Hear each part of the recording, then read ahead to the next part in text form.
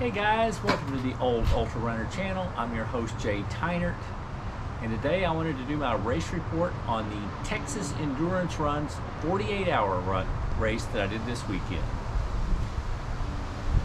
First, I will say that I think it was kind of crazy to even do this race or to be held in August in Texas. I normally try to avoid races in the heat here. The temperature was a little bit cooler this weekend than it has been. I think we got to a high of 92 Fahrenheit on Saturday, which probably is 32 or 33 degrees Celsius. But it did get cooler overnight. The race started on Friday evening at 6 p.m. and continued until Sunday evening at 6 p.m. It was a fixed time race with a 48-hour time limit, and the winners were whoever went the furthest in the 48 hours. I kind of went into it with a goal to hit 100 miles. I really wasn't planning to go the entire 48 hours. I wanted to do go the 100 miles and see if I could do that. I wasn't in a real competitive mood. I haven't been running real well in the heat, so I haven't gotten in many long runs. I think I had worked on heat acclimation by spending a lot of time out walking and going for short runs throughout the summer. The race was put on by Wrath Racing. Friends Kay and John own that company. They've been friends of mine for several years. I've enjoyed several of their other races. They put on Perpetual Motion, which is a 12-hour and 6-hour race in December. They also put on the Hulu series that I have run in the past, and the Dalmatian runs, which happen I think in February each year. But I had run, they've done the Wrath Endurance Run. They used to just call it Wrath, but it was always a fat ass style race. So she would just invite her friends. We would run through a little local park, and we would stop by her house as the aid station. So she only invited a few select friends that she really knew. That was really not even an option this year because the little local park we ran through was closed down, so we didn't really have much of a route to do it. But she was ready anyway, and she expanded it to the public this year. Wasn't able to promote it a whole lot, but was able to expand it to the public and move to a different venue. It was, we were very fortunate. The Colson's Frog Camp donated and let us use the venue. This frog camp location is a charitable organization. They help people with pediatric cancer have a place to do a getaway. And when they found out that this Texas Endurance Run was raising money for the Snowdrop Foundation, which is another organization that supports research and helping families with pediatric cancer, they decided to donate their land and allow us to run on the property. The actual property, the course was 1.25 miles around.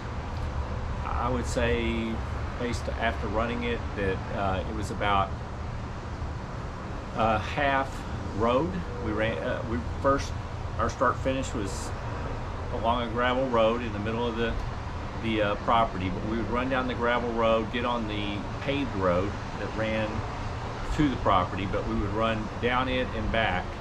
I would say about half the course was paved, and we would come back in, run a little bit back on that gravel road, then take a left across some grass. We would get on another paved section. There was a nice little bit of water. I don't know if I would call it a full lake or not, but it's a pretty good, decent sized amount of water. And they had built a dam through there, a place to cross over the water through. And so that was nice. You got over the dam. It was probably 50 meters long, I guess. I don't know. Throughout the night, we were able to hear bullfrogs and things like that making a lot of noise. We did see snake skins, so it was there was some wildlife there. We saw bunnies. I think the race director said she saw a small bobcat one of the mornings. So we were out in nature, we were out in the country a little bit.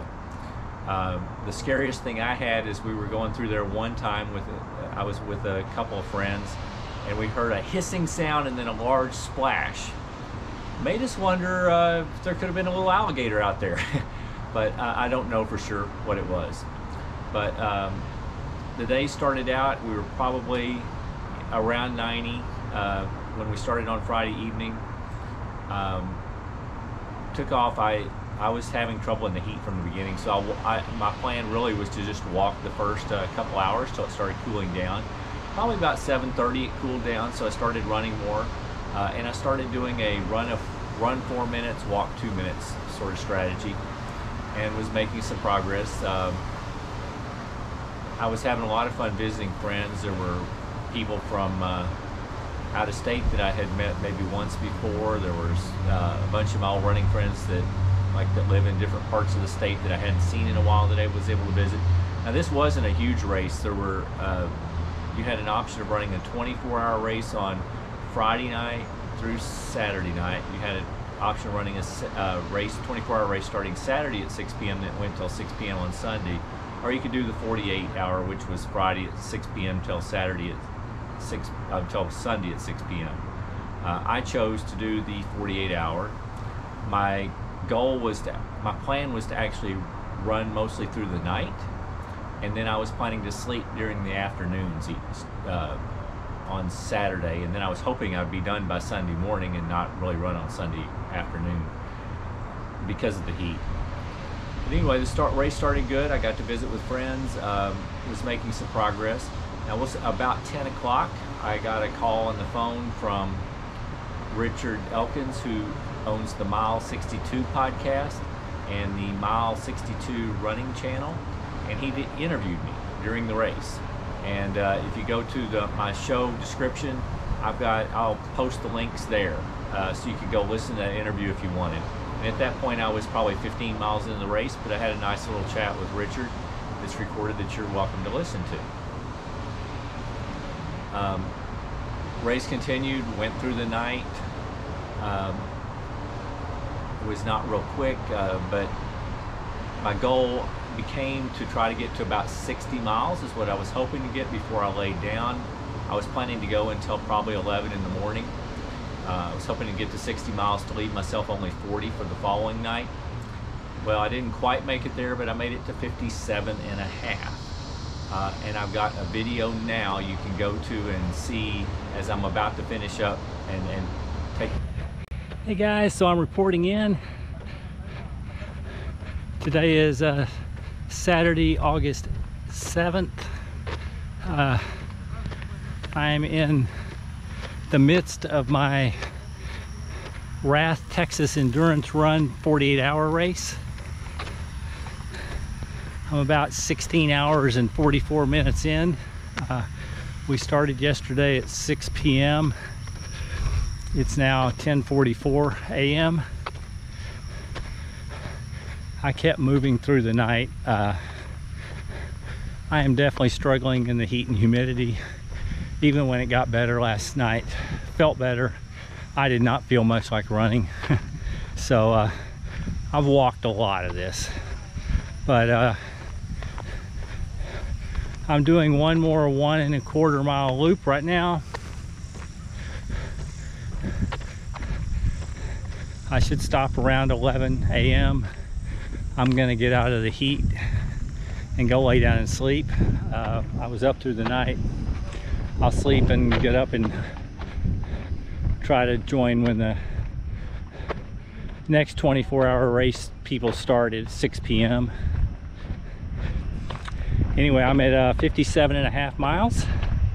So my goal is to get to 100. So I've left myself, I'm gonna leave myself about 42 and a half to do tonight. So I think it's doable. I know the second night is definitely most likely going to be harder, so I wanted to be over halfway. So I had originally hoped I would get to 60, but it's starting to get warm. I'm tired from being up all night, and I think 57 and a half is close enough. Anyway, so I'm hoping tonight I'll be able to finish and get to the 100, or tomorrow morning rather. And it would be nice if I could move anywhere close to the same speed and finish, you know, 5 or 6 a.m. instead of going all the way till 11 when it gets warm. But anyway, it's been fun. The course, I'm on a section of the course right now that's paved. When we came, the race director told us that it was about a third street paved, about a third gravel road, and about a third grass. Well, I would actually say, after being on it for 17 hours now, that it's probably more like 50% paved, 25% gravel road, and 25% grass.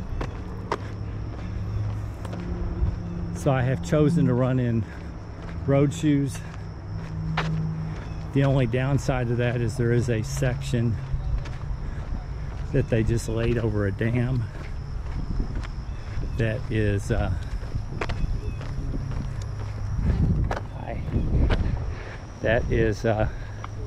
freshly laid, and a lot of the gravel is very large and loose, and you kick that a lot and step on it, and you can tell you don't have a rock plate like you would in trail shoes. I thought about putting on my trail shoes, but then I'd be running half the time on pavement, and I'm not sure that's ideal either. So haven't really figured out the perfect choice of shoes. I may try the trail shoes tonight, but like I said, I'm just doing this last 1.25 mile loop, and then I'm taking a rest. Anyway, I guess I'll call it quits. I was hoping to run a loop and show you all the whole course, but I'm not really running right now, and it would take me a long time to record the walking of it. So maybe this evening after I've rested, I can give you that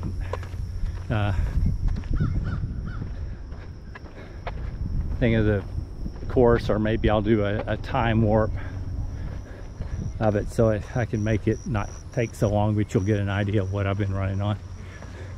Anyway, that's all for me now. Thank you. Bye. Okay, so I was down in my break from about 11 a.m. until about 3:30, and then I woke up. Well, I actually never fell asleep. That was my problem. I laid down first in a area that they had in a building that had where I had a cot set up, but it was just too hot in there and I was unable to sleep. I stayed there for about an hour and a half and was just sweating, so I left and went to my car and tried to run the air conditioner, but the air conditioner made it cool enough, but for some reason I still wasn't able to fall asleep. So it got to about 3:30 in the afternoon, and I was like, okay, I've been down 4.5 hours, I'm not sleeping, and I'm not making any mileage. So I got up and got ready and got on the course by about 3:45 and started making some progress again. I continued Saturday after in the heat, then it got cooler. I got to where I was with friends quite a bit. Now my feet were pretty torn up by that point. When I stopped at the 11 a.m., I knew my right toe was hurting a little bit, and I checked and I had like 3 blisters and another big one on the ball of the right foot. That's really all I had noticed. So I decided at that point to switch from, I had started the race in my Ultra Touring 5s, which are very cushioned shoes. I thought that would be great for a long run, and I thought a lot of it being on pavement, they would be the perfect shoes. The problem is they didn't handle this rocky section that was going over the water, that they cut through the water that we called the dam. The rocks were real new, so a lot of them were like golf ball size and a little bit larger, and they were just all over the ground, and you were stepping on them all the time. That was very rough on a lot of our feet. I ended up developing blisters, even though I'm usually pretty good about not having blisters. I had lubed my feet, I was wearing my Injinji toe socks, but it still tore up my feet. My feet became very tender. And I was not the only one. Lots of people had issues with that. I do think if they hold the race there next year, by then the gravel road would have been there for a while. The rocks will get settled into place, and it really won't be much of an issue. It's just that they were all loose and still pretty big and not embedded in the ground, and were moving around underneath your feet. So I ran my first 40 miles in the Ultra Torn 5s, and then I switched at 40 miles to my Skechers Max Road 5s, just because they're even a little bit thicker cushion, a little bit higher stack height, and I was hoping that would help. But again, when I got to 57 miles, my feet were very tender. Had developed some blisters, so I decided when I started back up to go ahead and put on my trail shoes. So I went to my Ultra Lone Peaks, with the idea being that the rock plate might help with those rocks. I knew it wasn't going to be quite as good a choice for on the road, but I was trying to protect my feet. So I did the last 42.5 miles in my Ultra Lone Peaks, and I do think it helped some. I just think that the damage was already done to my feet a little bit. So I continued on through the night, Saturday night. Like I said, I've got a picture of the rocky section, and I'll show you that now.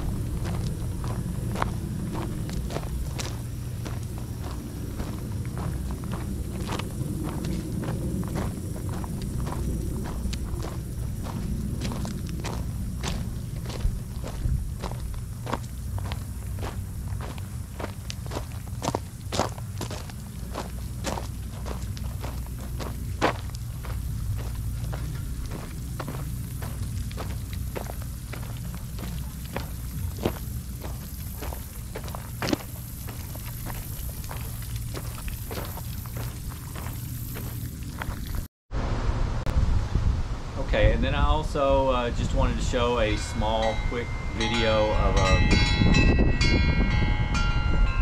portion of the grassy portion we ran. It was very easy grass to run on. It was very nice and soft.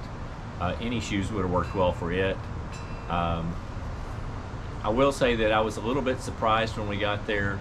The 1.25 mile loop I thought would be fairly flat. There were never any enormous hills, but I will say, other than that little rocky section where you were crossing over the dam, that was flat, but that was what, for 50 meters. Everything else was either a very slight incline or decline, which probably added a little bit to the difficulty, but not bad. But anyway, so here's a picture of the grass. Okay, and this is some of the grassy part we do.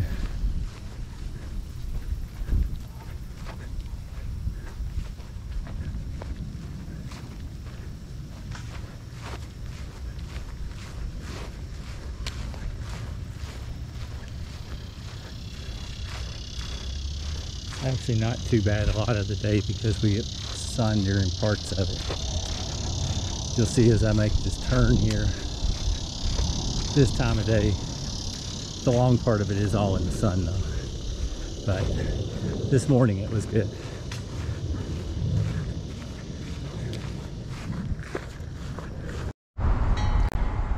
Anyway, as I continued on through the night, I was struggling quite a bit. I have to give a big shout out to some of my friends that I got to visit with. I got to walk some laps with my good friend Gary, who's out from Abilene. He was in town. We got to visit quite a bit. My friend Kathy was instrumental through the night. She was actually there running she did a 50K. She was just doing a 50K during the 24-hour, but she stayed with me pretty much until she was done. I don't know, she probably started with where I had 20 miles to go and stayed with me till I had 5 miles to go, and then she was done with her race. But she kept encouraging me, kept telling jokes, kept telling stories. and it really helped the time go by, because I was kind of in a bad place mentally there for a while, and she was a lot of help. When I got to the last few miles, Kathy had gone home, but Kay, the race director, was also doing a 50K on the course. It was interesting. I would do a loop with her. We would come back and she would need to do race director duties, making sure the water was filled up or that the generators were running or various tasks. So we would real often have we'd finish a loop and then have a 2 to 5 minute break, which actually I wasn't complaining about because I was tired, and I would just sit for 2 to 5 minutes, make sure my water bottles were refilled, and then we would continue on. The last 3 loops I did with her, one of them we went through, there were these little lights along the path. They were stuck in the ground, and they turned them on at night. Well, the second from last loop, or we went and shut off about half those lights. So I was reaching down, they were all about a foot off the ground, reached down and turned them off. The next to last loop, we turned off the other half, and then on the final loop we were actually reaching down and collecting all those. So as I finished my 100 miles, we also brought in a lot of the little lights that were marking the course. I finished about 9 a.m. on Sunday morning. I got to my 100 miles. The winner of the race actually did 100 miles, Mark, and I could have continued on, I guess, and run some more loops and won the race. But Mark and I had both been talking together. We shared a lot of loops together that we both were planning to stop when we got to 100 miles. We were tired and our feet were hurting, and that was just really our goal. And there was a big prize for getting, well, there was a prize for getting to 100 miles, and that was really our goal. So Mark got there a couple hours before I did, and I didn't feel like it was right. He actually waited around for me so we could take pictures with our 100-mile awards together.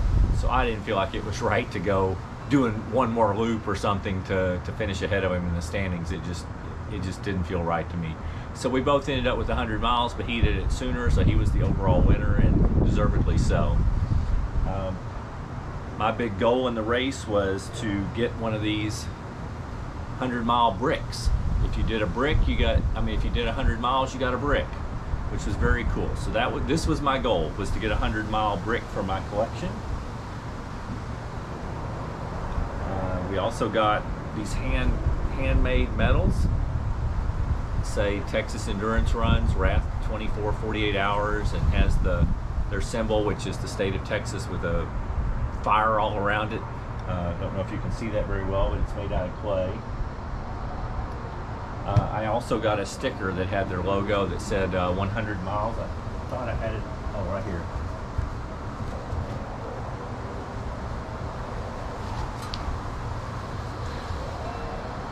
So I got this sticker as well. So the race was very well supported. They do an excellent job putting on the race. I also wanted to give out a shout out to, well, there were lots of friends on the course. I wanted to give a shout out to my friend Ross, who was not running the race at all. He's just a good friend of ours that does other events with us. And he drove all the way out. We were probably 30-40 minutes away from my home, and he lives real close to me in Bedford, Texas. He drove out to the race on Saturday morning just to cheer us on and brought caramel corn to several of us. He went and bought it from a local popcorn store and brought us caramel corn. So it was just extremely nice. I could go on and on about the people that I visited with, but that's pretty much it for my race report. It was pretty successful. I got to my 100-mile goal. That's really what I wanted to do.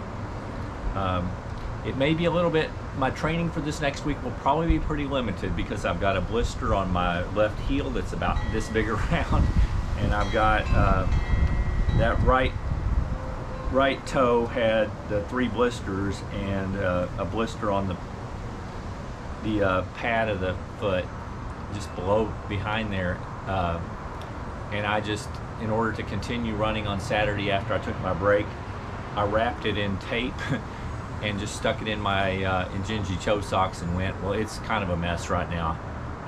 It looks like it was macerated and is all white, and anyway, it's kind of gross. So my feet are a little sore, and they're just sore also from stepping on those rocks for all those hours. So I may be kind of reduced training for a week or so. We'll see how long it takes for my feet to heal. Sorry. But all in all, it was a very good experience. I told the race director that I will sign up for next year for the 5K. There isn't a 5K option. She says, well, our loops are 1.25, so the least you could do is 3.75. And I said, okay, then I'll sign up for the Ultra 5K. I think I could handle 3.75. But anyway, that's it for my race report. I hope you enjoyed it. If you enjoyed the video and you're still listening, please consider giving me a thumbs up. Please, if you like this sort of content, please subscribe to my channel. And that's all for me today. And remember, keep